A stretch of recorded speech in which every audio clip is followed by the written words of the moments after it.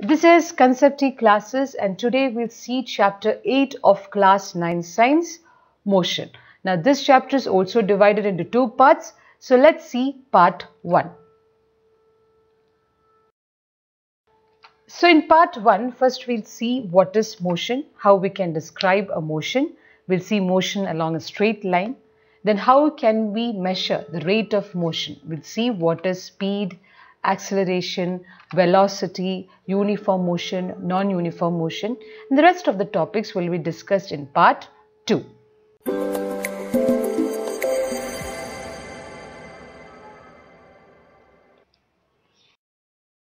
So let's take a quick introduction. What is motion? Motion is the phenomenon in which an object changes its position over time. When do we say that this car is in motion? When it moves from one point to another over a period of time. So a body is said to be in motion if it changes its position with respect to time. And when do we say that the body is at a state of rest? A body is said to be at a state of rest if it doesn't change its position with respect to time and surroundings. See, when a car is parked at the side of the road, we can say that the car is at a state of rest because it's not changing its position. Okay. Now, most motions are complex. Why do we say that? Let's take some examples. You might have noticed, right, while sitting inside a moving bus, the roadside trees, they all appear to be moving backwards. Or a person standing on the roadside, they can see the bus along with the passengers are moving.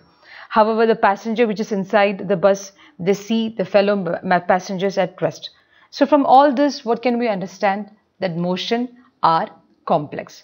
Okay. So motions can be of different types depending about the type of path the object takes. Some object may move in a straight line. We call that as rectilinear motion. Some may take a circular path, circular motion or circulatory motion. Some may rotate, some may vibrate, and there are situations where they involve a combination of this. So in this chapter, we shall first learn how to describe the motion of objects along a straight line. Then in Part 2, we learn how to express such motions through simple equations and graphs. So let's start. First, let's see how we can describe a motion. So let's see how we describe a motion. In order to describe a motion, first we have to describe the location of an object. How do we describe the location of an object? For that, we need a reference point. Say for example, this car is moving towards north. Okay. So how can we say in which position the car is? So for that, we take this house as this reference point. We can say, or let us assume that car is 2 kilometers north of this house. Okay. So we have specified the position of this car with respect to this house. So this house is the reference point. So to describe the position of an object, we need to specify the reference point. Sometimes we call it as origin.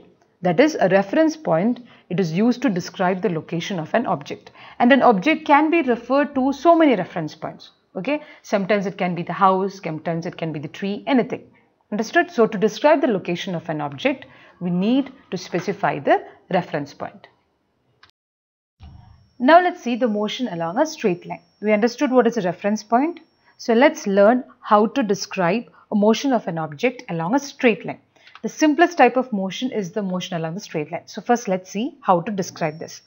Let's take an example. Consider the motion of an object along the straight path. It starts from O. So let this be the reference point. Okay. Or we can call it as origin as well. Let A, B, C represent the position of the object at different instants. Okay. So let's say that the object, it moves from the point O to the point A. So the total path covered is 60 kilometers. Now this is the distance. Now if the object starts from O, reaches A, comes back to C through B, what is the total path covered?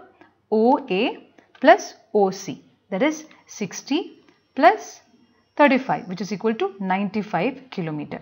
Now this total path that the object covered is called as distance. What is distance? The total path from its initial position to its final position covered by an object is said to be the distance travelled by it. the total path covered by an object from its initial position to the final position is called as distance. And distance is a scalar quantity. What do you mean by scalar quantity? It is a physical quantity which has only magnitude. It has no direction. We are not saying in which direction, like it goes north, south, west, east. No.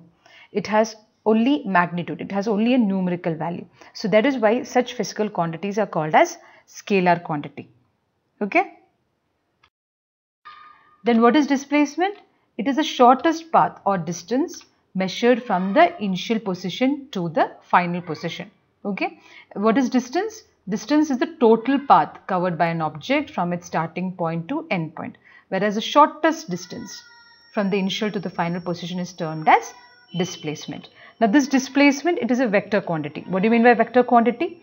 It is a quantity which requires both the numerical value, which we call as magnitude, and direction.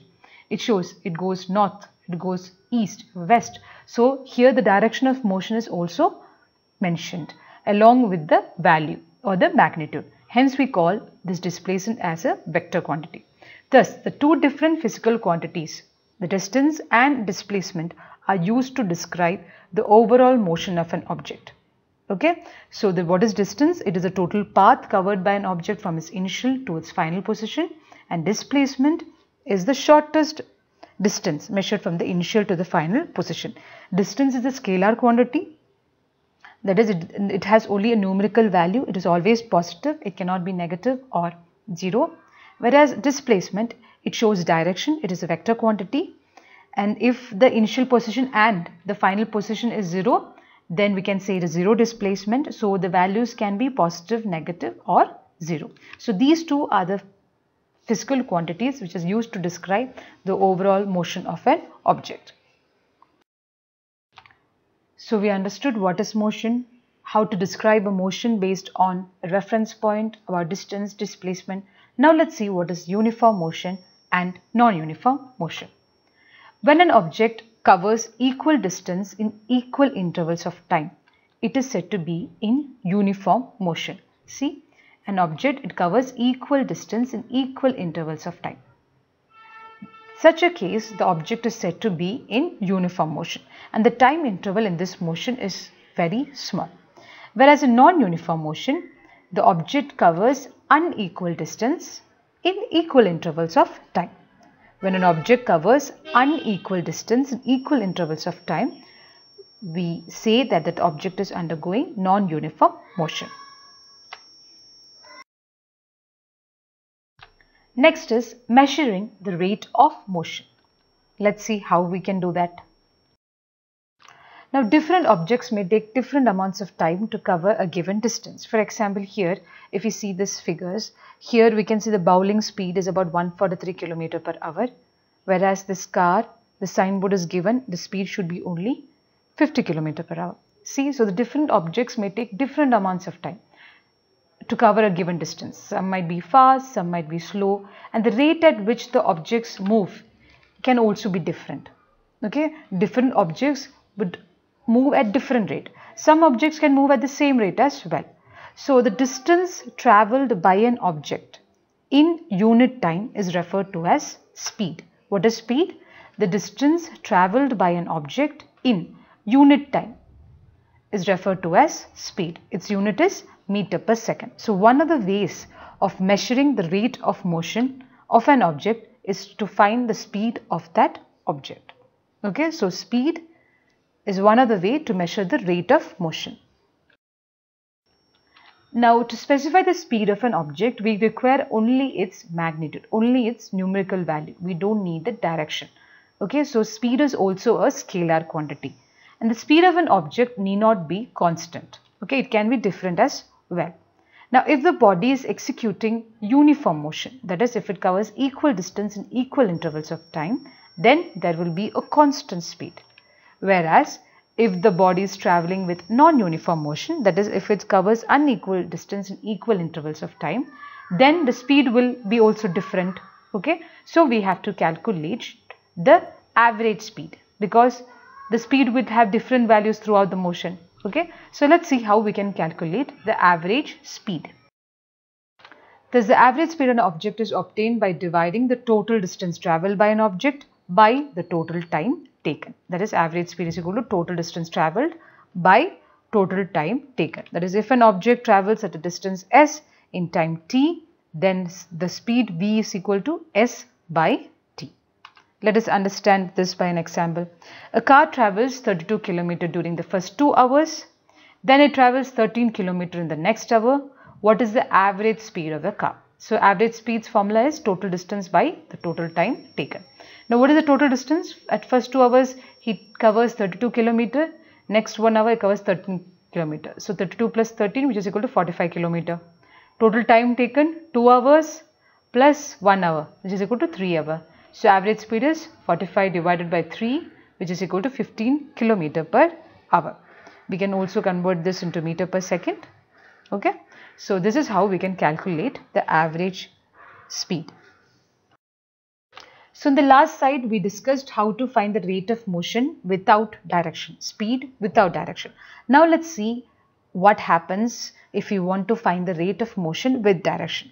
So, the rate of motion of an object is complete if we specify the direction of motion along with its speed. The speed with direction is called as velocity. Okay, velocity is the speed of an object moving in a direction, or we can also say the displacement divided by time gives velocity. Its SI unit is also meter per second. Okay, so here we can see this is the speed. Car is moving at a speed of 60 km. But when we are saying that the car is moving at 60 km in each direction, we can say this is the velocity. Okay, now the velocity of an object can be uniform or variable. Now, when an object moving along a straight line at non-uniform motion, that is, it covers unequal distance at equal intervals of time, we can express the rate of motion in terms of average velocity. How can we calculate the average velocity at that time? It is same as how we calculated the average speed.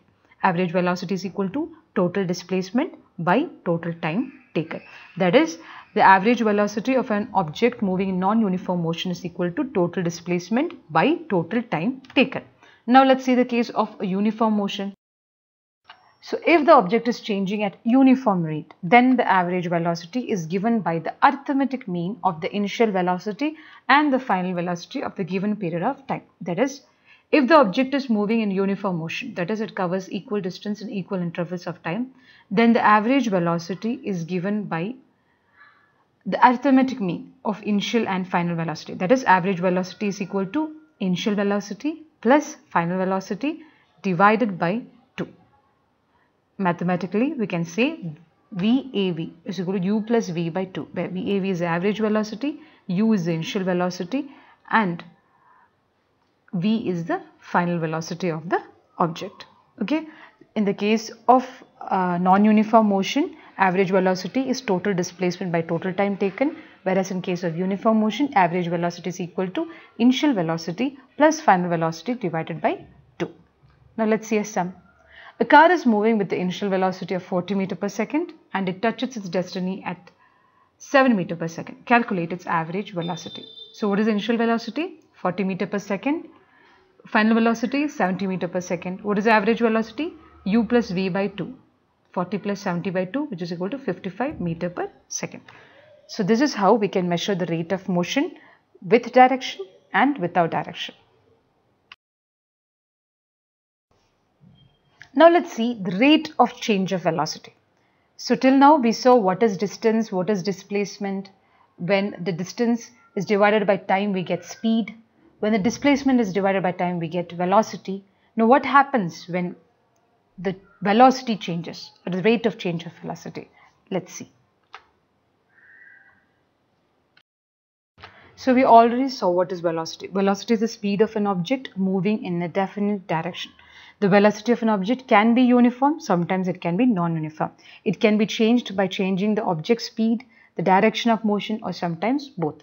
Now, in the case of uniform motion of an object along a straight line, the velocity remains a constant with time. Okay, so during uniform motion, the change in velocity of an object for any time interval is 0. Whereas, in the case of non-uniform motion, the velocity varies, it changes with time. It has different values at different instants and at different points of path, and the velocity is not zero at any interval. Understood? In simple words, we can say that during uniform motion, the velocity remains constant with time, whereas in non-uniform motion, the velocity varies with time. So this change in velocity with respect to time is called as acceleration. So acceleration is a physical quantity that measures the change in velocity of an object per unit time. Acceleration is equal to change in velocity by time taken.